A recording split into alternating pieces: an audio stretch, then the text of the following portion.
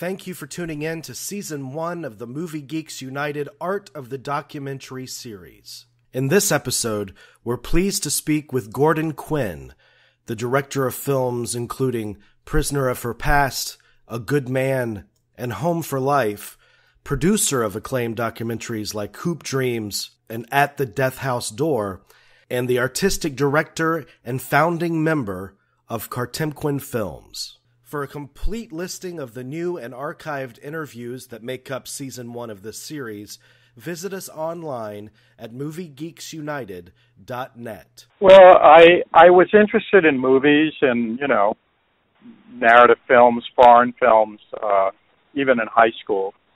And then when I went to the University of Chicago, I saw some of the early verite films. I saw, Salesman by Albert Maysles, and I saw Happy Mother's Day by Ricky Leacock and Joyce Chopra. And that's really what drew me into this field, telling stories about real people. When I studied literature and philosophy at the University of Chicago, they didn't really have any film production there then, although they do now. They have a very good program. And when I got out of college, with my friends from college, Jerry Temner and Stan Carter, we started Kartemquin. We thought it sounded like the Russian movie Potemkin. We were soon joined by Jerry Blumenthal, also from the University of Chicago, who became my producing partner for many, many years. He just passed away last year. But we weren't going to change the name to Kartemquin at that point. So, and we've evolved over the years. Partly why I think we survived. We changed with the times. I wanted to know Chicago at that period of time that you attended university. I would think early to mid '60s, and started the organization. What stories did you see around you that were uniquely suited to be covered in documentary form? In the early days, I've talked. I'm at the Houston Cinema Arts Festival right now, where they're showing several Kartemquin films and sort of honoring us. And one of the questions I've been getting from people here in Houston is people concerned about, why did we stay in Chicago, and can you really have, a regional center of filmmaking? And I think that very early on we made that decision that we were going to stay in Chicago. Even though our funding sources were often coming from, New York, Boston, sometimes Los Angeles, we felt that America needs regional filmmaking. It needs stories. You tend to find the stories where you are. So even though we've made films all over the world now, I would say that the majority of our films are about subjects that are set in the Midwest. And that's, it's important in a democracy that all parts of the country are participating and telling their stories. And now, of course, Chicago is a much more vibrant and much more, it's much easier for us to exist as a media organization in Chicago. And those regional stories, I mean, they're kind of microcosms that have relevance to everywhere else on the planet. So it's not like you have to live in Chicago to fully understand and appreciate the topic that you're discussing. No, we used to have some tagline or something, I think we retired it, but, that said, we're bringing Midwestern stories to a national and international audience. We sell our work to foreign broadcasters a lot. Hoop Dreams was an enormous success internationally. It's a totally Chicago story. It's Chicago neighborhoods. It's Chicago young people. But the themes of coming of age, of having a dream around sports, of family drama and dynamics, that's all universal. Yeah. What are obviously you've been doing this for around 50 years. Next year is our 50th year. Which is astounding. It's just a remarkable achievement. But something has to keep you in this field. What evidence have you seen that documentaries have the power to provoke change? Well, I think that, different kinds of documentaries work in different ways. But we have always felt that by engaging people emotionally, you can open them up, and they may be looking, at people's stories that aren't like them or that they're not even sympathetic with. But if you can engage them emotionally, you can begin to open them up to seeing something from somebody else's point of view. I mean, Hoop Dreams is a wonderful example of that.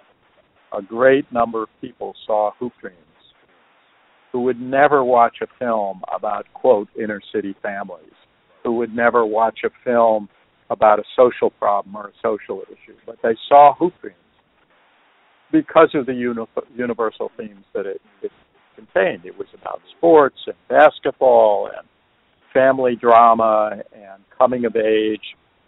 And so that's what we look for in whatever film we're showing here. I mean, one of the films that we showed here, Almost There, a new film that's going to be in theaters shortly, and then eventually will be on television. But it's about an outsider artist. It's a guy who is a hermit. The film takes a very unexpected change right in the middle of it. But at the end, surprisingly enough, I mean, it's a story that in the middle of it, it was a pretty dark story, and we thought, oh my God, what kind of, where's this going to wind up? But in fact, surprisingly, it wound up in a pretty good place. And that's partly what keeps me, engaged, is that documentary is out in the real world. Whatever it is, my last big film about the choreographer Bill T. Jones, one of the most important modern dance companies in the U.S. today, it's like I was in the world of dance for a couple of years. I'd never been to a dance performance virtually, but all of a sudden I'm immersed in this other culture that I have to make sense of and begin to understand. And that's what I love about documentaries. It's always taking you somewhere different. You never quite know where the story is going to go and how it's going to work out.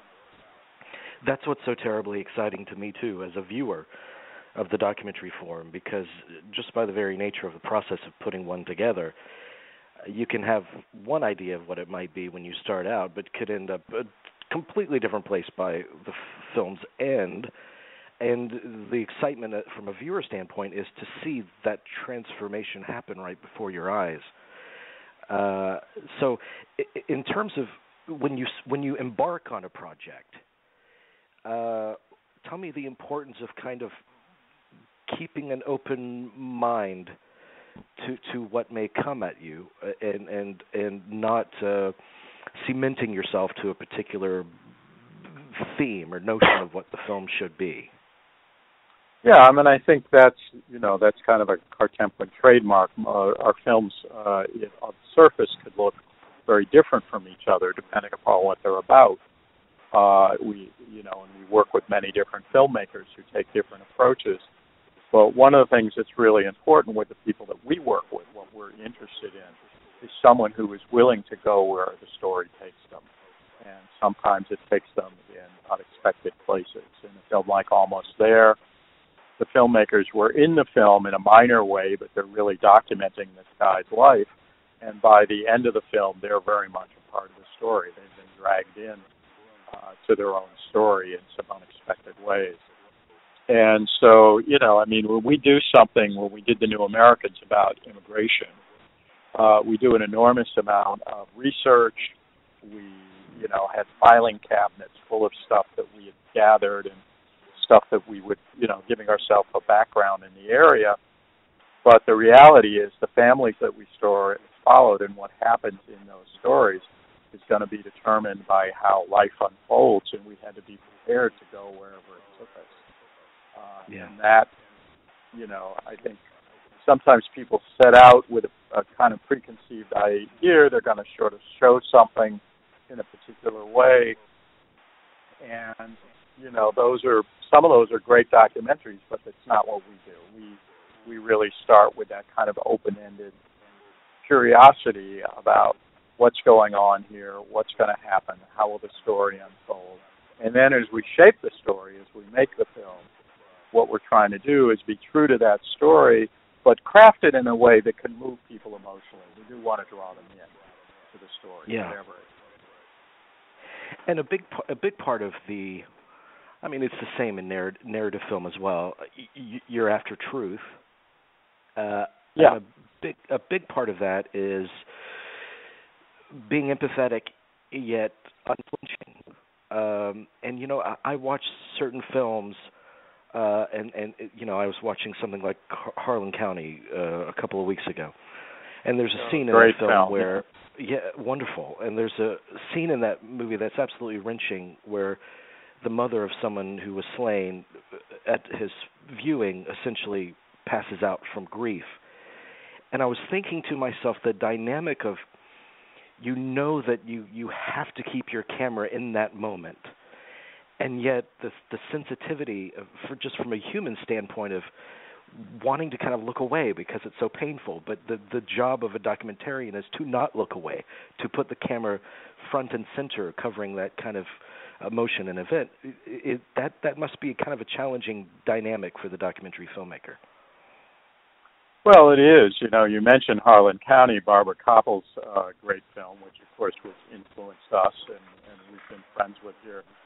I told her once, I said, I've only written one fan letter in my life, Barbara, and it was after I saw Harlan County. I wrote you a letter, a handwritten letter, sent by snail mail. This was a long time ago. And there's another incredible moment in that film where you see the sheriff or whatever he is point the gun right at the camera, and you hear her voice from behind the camera, or she's probably doing audio, saying, "Don't shoot, don't shoot," and I think it's in the film. We, in the world that we live in, we try to be transparent about the fact that we are making a movie and to let the audience understand that we are there, that we are a part of the situation. We don't try to hide that. Well, the other, I know that you engage in all sorts of various forms of documentary, all approaches and techniques, but having started out strictly focused on the verite style, by its very nature, as soon as you frame a shot or the cutting, the rhythmic cutting that you engage in the editing room, you're imposing a certain point of view on your subject. Absolutely. So tell me about that process to maintain a sense of truth and observation when you can easily manipulate it in the editing room. Right. Well, it's, there's this misunderstanding, and, people like to say, the verite filmmakers, they claim, it's an unfortunate translation from the French, cinema of truth. They're claiming some kind of special objectivity. And nobody ever claimed that. Just as you said, as soon as you frame the shot, as soon as you make a single edit, you've created a point of view. The camera's pointing one way and not another. That's a choice. But you mentioned narrative filmmaking. You look at some narratives and you say, man, that's a powerful film that really is true. You feel it's true. And you look at other narrative films and you say, that's bullshit. And the same is true with documentary. The truth lies with the integrity of the maker. If the maker does not have that integrity to be, honest with what they're struggling with, then it's not going to be true, even if everything is real life. We have this phenomenon called reality TV, and it's like, give me a break. That's not, that's just a joke. Yeah, absolutely. Do you see a parallel between the periods of time when the documentary form thrives and the general sense of unrest in the world? Well, I think documentary. I was on the radio here in Houston this morning talking about the fact that I think that documentary is incredibly important to a democracy. Having diverse voices and different people's stories, and embracing the diversity of the country that we actually are, and those stories are an essential part of the democratic process. And so there's always a place for documentary. In times of unrest, they become even more important to provide a voice and an emotional connection to what's going on. The philosopher John Dewey was what really got me thinking about this. At the same time that I was seeing these early documentary films that I mentioned, I was writing my BA paper about cinema verite in a democracy, and one of the founding statements, principles of that paper, is John Dewey's quote, which I'll mangle for you, but you can look it up. It's from The Public and Its Problems. And he says, artists have always been the real purveyors of the news, because it's not the outward happening itself which is new, but the engendering of it, of appreciation, emotion, and perception. So it's, that's to say, it's not the facts that are so important. What's important is, how do they make you feel? How does a viewer respond to that in some kind of emotional or perceptual way where they're now seeing things from a different perspective? And that's an essential part of a documentary, and that's why I think the documentaries are so important to the overall process of our democracy, and that there needs to be a space for them. I get very concerned when I see, documentary, the outlets for documentary to reach a mass audience as they do, on the series Independent Lens and POV, which appear on public television, threatened in some kind of way. That's why, through my entire career, I've been a bit of a media activist, getting involved to try and protect the space for people to tell those kind of stories, the kinds of stories that we saw in a film like Harlan County. Well, and it's something that we discuss quite a bit on the show, because in many respects, given the social media platforms of today, we are more connected than ever before, but in another sense, we're more disconnected than ever. And so I find that the documentary form especially gives us a chance to reconnect with the world outside and understand and empathize in a very special, profound way. When you talk about the current climate of documentary filmmaking and all the delivery services out there,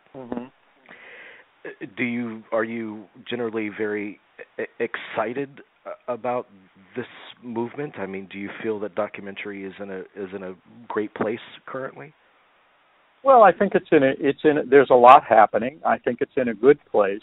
But I also think there's this tendency of people to say, well, the technology is all changing and everybody can edit on their laptop now, and, you can shoot a film with your iPhone and blah, blah, blah. And for me, my least favorite question in a Q&A is, what camera did you use?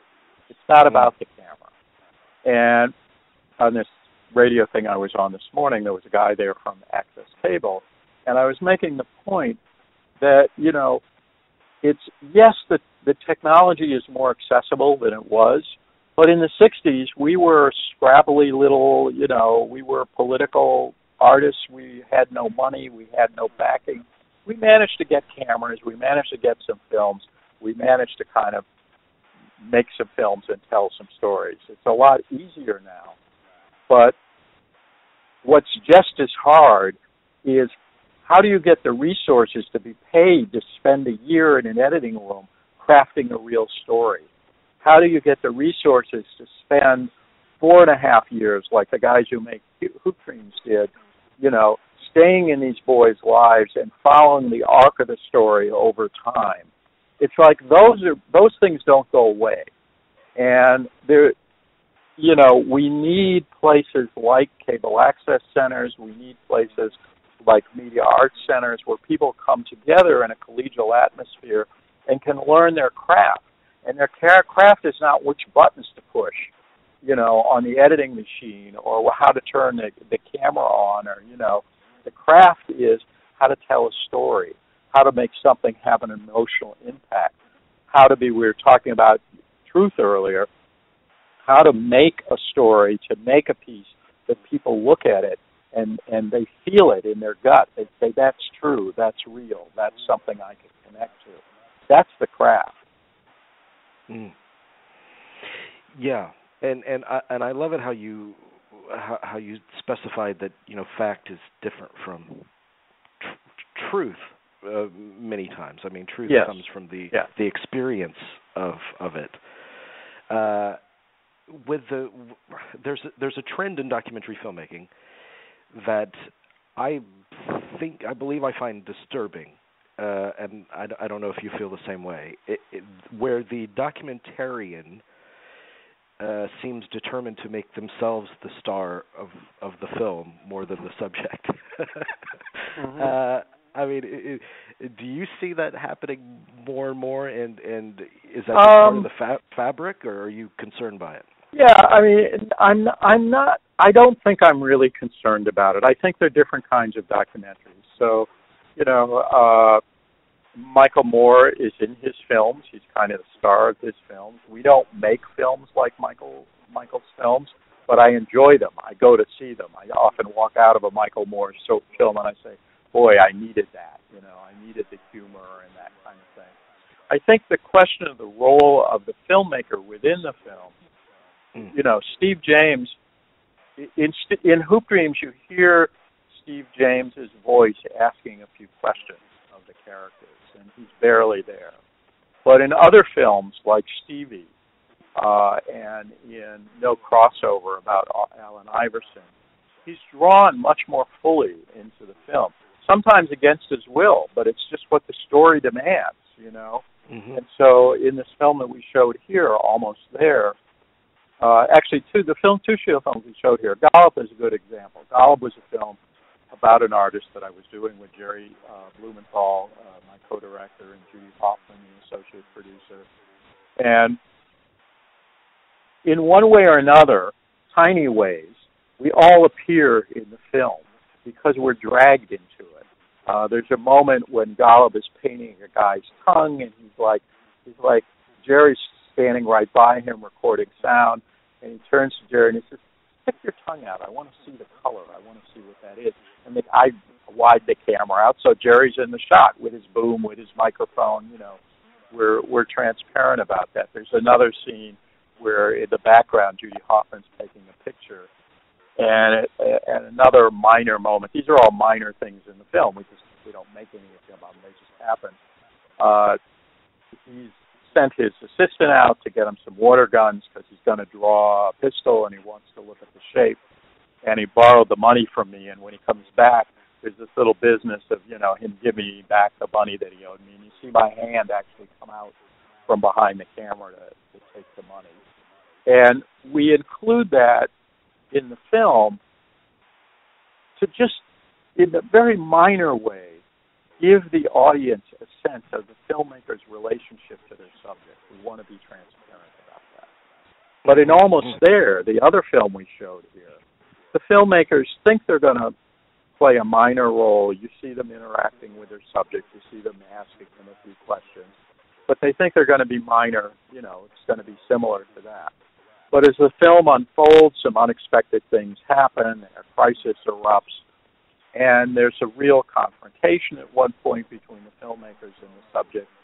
And they became characters in their own film because of what happened. So I don't have a problem with filmmakers appearing in their own films. In our case, it's usually something that happens after we've started the process and the filmmaker is kind of drawn into the film, sometimes unwillingly. But I think that, there is this,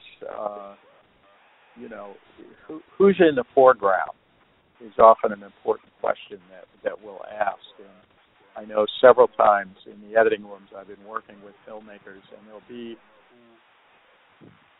there will be a character. We did a film about homeless youth that's out there now with women out of New York. It's called The Home Stretch. And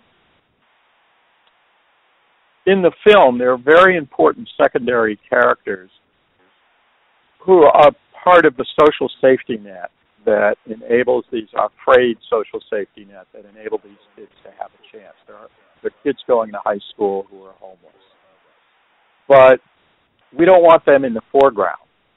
We want the kids to be in the foreground, and these other characters are in the background. So sometimes it's tricky to find that balance between, the people whose story it really is and other people who kind of mediate the story in some kind of major way. And we struggle with those kind of questions a lot.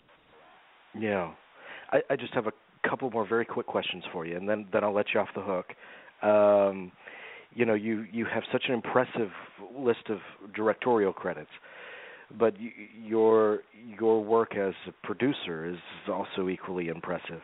Sure. And I want to know the role of the documentary producer. I want to know the specific challenges you have to facilitate an environment in which the filmmaker can do their best work. Well, there are two aspects of producing, and I'm primarily now involved in the creative side. The other side, which is incredibly important, is the deal making, raising the money, actually getting the resources to make the film.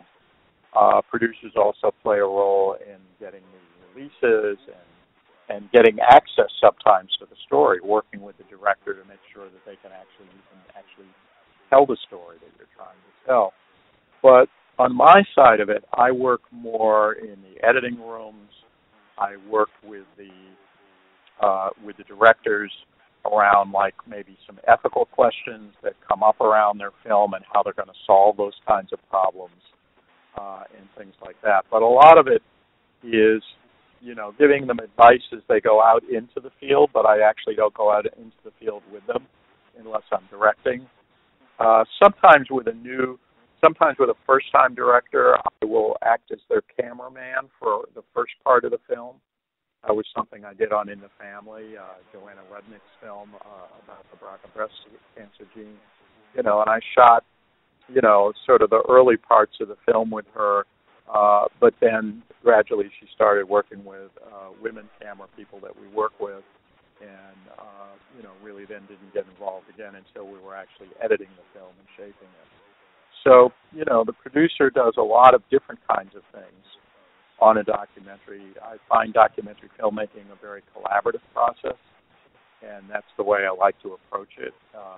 And when I'm director, I usually, I'm working with, if someone else is producing it, I'm working with a producer who is really collaborating through the whole process creatively and in terms of the deal making and the fundraising. Yeah. Are you still working on 63 Boycott? I am. That's something I shot back in 1963 when I was a student at the University of Chicago about the largest northern boycott of the schools. And the history's never been told. I offered the footage to Eisner Prize, and they never took it. And so I wanted it done for the 50th anniversary in 2013, but it wasn't done. But what we did do is we had a 20-minute version. Ultimately, it's going to be about a half-hour film. It's not going to be one of our epics. But we had a big event at the DuSable Museum, and we showed that 20-minute version. And once I did that, the film is, we live in a digital age now, and so the film is out in the world. And so we just let people use it. Anybody who wants to use it, they contact us, so we make it available to them for events and stuff. But I do want people to come to the website, 63boycott.com, because I'm looking for people, some of whom are scattered across the country, who may have appeared in the footage that I shot, and we have 500 stills taken from the footage on the website. And it's, they're like, it's like Facebook. You can click on the picture and you can leave us a note, tell us who you are and how to contact you, and I'm trying to get people to identify themselves in the footage. And we found a few people that way to interview. And then I've already talked to all the major leaders of the boycott, and many of them are in this 20-minute piece that we have, interwoven with the actual boycott footage. And then we'll hopefully finish the film next year. And that website is what again? 63 boycott boycott.com. Okay. Well, that's easy enough. Yeah, 63boycott.com.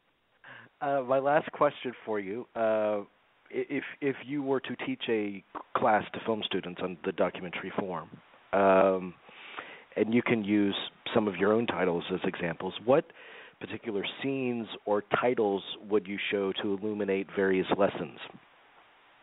Mm-hmm. Well, I mean, I often I work with clips a lot. I do. I don't actually, I'm not a teacher, but I'm often in somebody's class or I'm giving a master class somewhere. And I use clips from Hoop Dreams. I use clips from Stevie, the film we did with Steve James. I use clips from The New Americans, the 7-hour series that we did on immigration. And often what I'm looking for in those clips is something that I can show that makes the people in the class feel something or see how we put something together. I have 2 clips that I love. I show them all the time. One is, they're both from The New Americans, and they're very short. What I love about them is it's a very short clip. I have a clip that I use from Hoop Dreams a lot, but it's longer. It's like, 2.5 minutes. One of these clips is under 90 seconds, and it's a little 6-year-old boy or 8-year-old boy. He's saying goodbye to his schoolmates and his school and his teacher in this very rural part of Mexico. There's a dirt floor on the school, and he's sort of tearful.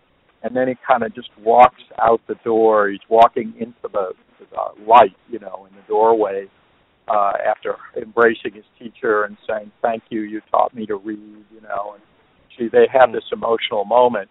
And then it's just his head is down. He's all slumped over. He's totally dejected. And he walks into the light, blown out doorway, and kind of disappears into it, And it's like he's going to America, and he's not happy about it. And what I love about that 90 seconds is it's emotional. It draws you in. I say to students, it's like people will sigh. You'll hear a little response from the audience. It's like, oh, and I'm said that's what I'm going for. It's that noise that you all made. That tells me that this scene is working. And the scene is very complicated and layered. You're learning many things. You're learning that this boy who's coming to America is giving something incredibly valuable up. He's leaving. This is a good school, even though it's very poor in a very poor area. This is a good teacher, and he loves her, and she's done something for him. She's taught him to read and write, and he's aware of that. And it was one of the core messages of this 7-hour series. It was something that came up again and again and again, which is that people who come to America are giving up something of incredible value to them in terms of their culture and everything that they know. It's not like everybody's thrilled to be coming to America. They often have to. There's other things. And then the other scene that I show from The New Americans is from the Palestinian story. It's a young Palestinian woman. She feels that she has no future in Palestine. She feels very black there. But she's fallen in love with a cousin of hers who's a Palestinian American, born in Chicago. And she's going to come to America, but she has to finish. One of the things that was important to us is she has to finish college in Jerusalem. She's at Queen's University, and so we filmed her going to school and finishing up, her college career. So you can get a sense of her life in the culture where she is the sophisticated one, where she knows every nuance of the culture. Finally, she gets to America, and I have this 30-second scene where her husband is teaching her to drive at night.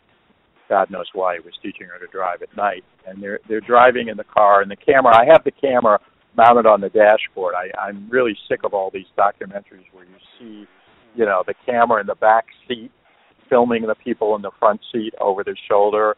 I keep saying to people, hey, this is where technology does make a difference. You've all got GoPros. Put the camera, let me see their faces. So I this was before the GoPro. I went to a lot of trouble to mount the camera so I could see them. And it's 30 seconds. They're driving along, and he goes, stop, stop. And she slams on the brakes, and she stops. And she said, why did you tell me to stop? And he says, well, a kid could run out in front of the car, and you would have to stop in a hurry. And she gives him this look, and now they shift into Arabic. And she's saying to him in Arabic, why don't you run out in front of the car and see if I can stop? And it's a big laugh. It's a big gender laugh. All the women laugh. And again, it's a scene in which there's many things going on, but one of the things that you're seeing is that certain things about relationships between couples are kind of universal. Any culture, anywhere, everyone knows what's going on there. And I love those two clips.